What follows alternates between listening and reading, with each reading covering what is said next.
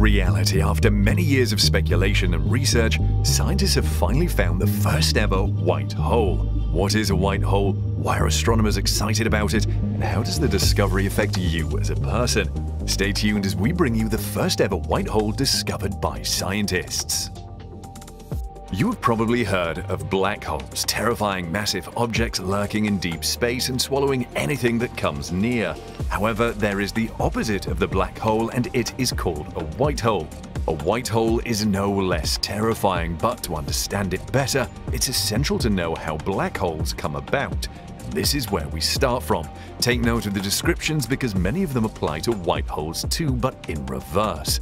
Black holes can come in a range of sizes, but there are three main types of black holes. The black hole's mass and size determine what kind it is. The smallest ones are known as primordial black holes. Scientists believe this type of black hole is as small as a single atom, but with the mass of a large mountain. The most common type of medium-sized black hole is called stellar.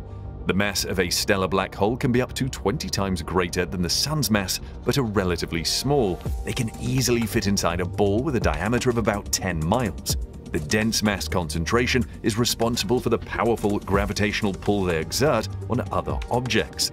Scientists estimate there are dozens of stellar mass black holes within the Milky Way galaxy. The largest black holes are called supermassive. These weigh more than 1 million suns combined. However, they would fit inside a ball with a diameter about the size of the solar system. Scientific evidence suggests that every large galaxy contains a supermassive black hole at its center. The supermassive black hole at the center of the Milky Way galaxy is called Sagittarius A. It has a mass equal to about 4 million suns and would fit inside a ball with a diameter about the size of the Sun. Where do black holes come from? Primordial black holes are thought to have formed in the early universe soon after the Big Bang. Stellar black holes form when the center of a very massive star collapses in upon itself. This collapse also causes a supernova, or an exploding star, that blasts part of the star into space. Scientists think supermassive black holes formed simultaneously as the galaxy they are in. The size of the supermassive black hole is related to the size and mass of the galaxy it's in. A black hole cannot be seen because the strong gravity won't allow even light to escape it. However, scientists can see the effects of its strong gravity on the stars and gases around it. If a star is orbiting a certain point in space, scientists can study the star's motion to determine if it is orbiting a black hole. When a black hole and a star are orbiting close together, high-energy light is produced. Scientific instruments can see this high-energy light. Sometimes a black hole's gravity is so strong that it can pull off the star's outer gases and grow a disk around itself called the accretion disk.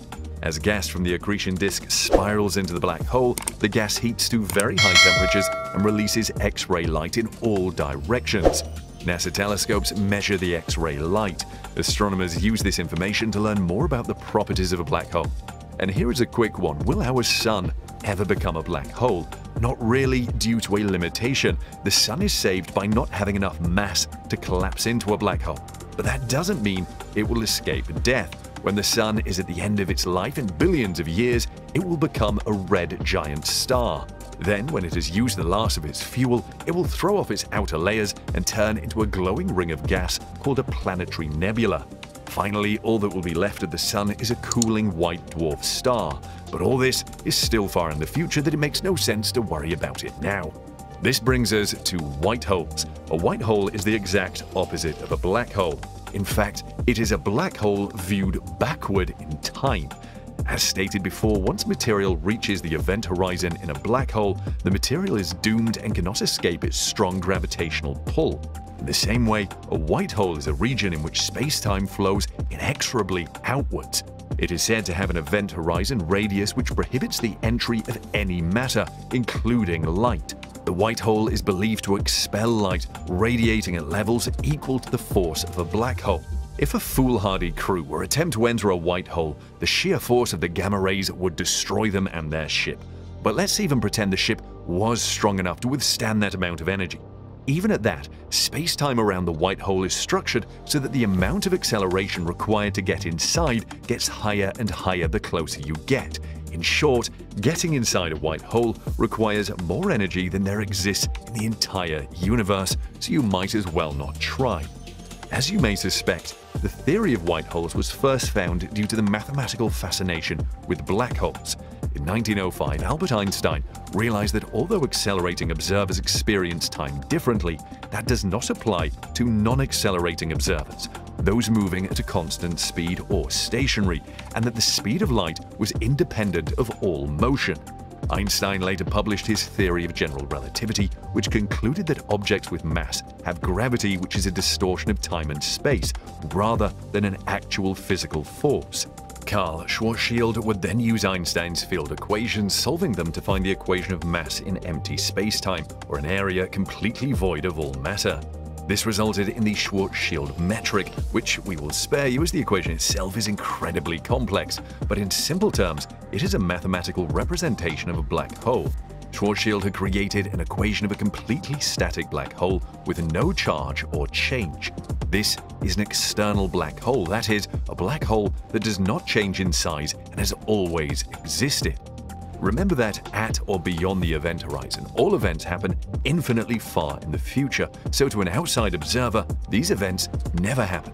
The Schwarzschild metric shows us that at the idealized black hole, space becomes time and time becomes space, swapping their roles so that the singularity of the black hole is in some inevitable future time instead of a place. When reversing time in a real black hole, we see a dying star. However, when reversing an eternal black hole, we end up with a white hole. However, not all scientists agree that white holes exist, which makes the recent discovery about them even more significant. But why do some scientists doubt that white holes exist? Well, they claim that just because a white hole obeys general relativity and is mathematically sound doesn't mean it's practical. This is why some scientists call white holes an impossible possibility, meaning that while they can't be completely ruled out, they also don't expect to see one with telescopes. They base their thinking on the fact that this phenomenon violates the second law of thermodynamics, which says entropy in the universe must always stay the same or increase. Entropy is usually described as chaos, but can be better understood as an increase in how many states are possible for particles in a certain system. For example, think of a house demolished into rubble. It is an example of an increase in entropy because that rubble can make many other structures like sheds, bookshelves, mounds, and paper. However, a house is only one particular state of those particles.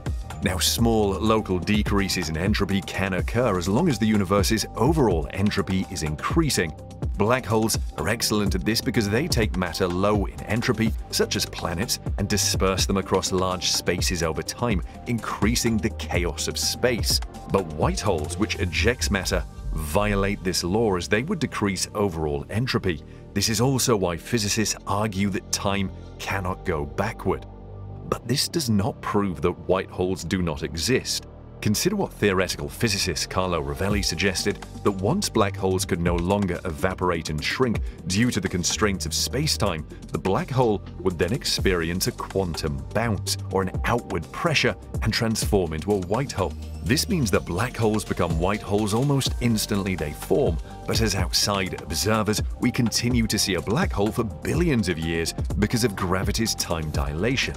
If this theory is correct, black holes that formed in the early years of the universe could be ready to die and burst into cosmic rays or another form of radiation at any moment, which we might have witnessed. Back in 2006, NASA's Swift satellite detected an exceptionally powerful gamma-ray burst named GRB 060614 in a very strange region of the sky. These kinds of bursts typically fall into any of two categories, short burst and long burst, and are usually associated with a supernova, but GRB 060614 didn't do either. It lasted for a remarkable 102 seconds, but was not associated with any star explosion. Most gamma-ray bursts, for comparison, last only between 2 and 30 seconds. GRB 060614 occurred in a galaxy with very few stars that could produce explosions or long bursts. It appears to astronomers and astrophysicists that this gamma-ray burst came from nowhere and collapsed in on itself after just a few short moments. However, some years later, scientists introduced the hypothesis that GRB 060614 could have been a white hole. Why did they come to this conclusion? It's because GRB 0606.4 describes perfectly what one would expect to see from a white hole, a mighty, unstable fountain of matter and energy that disappears shortly after forming, usually from a point too small to see. What makes this hypothesis strong is that current scientific models have no other explanation for what happened. Let's hear what you think of the existence of white holes in the comments section below.